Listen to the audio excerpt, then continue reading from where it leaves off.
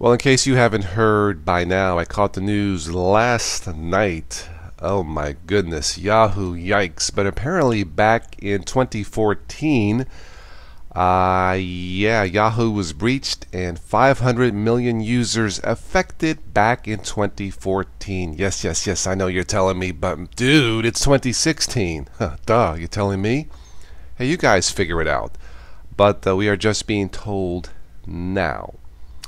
I read something here that Yahoo is expected to come clean about the data breach. It's right here.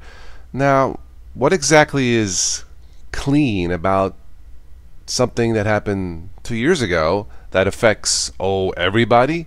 And we're being told in 2016. That's not clean, that's dirty. Can I curse on my own channel?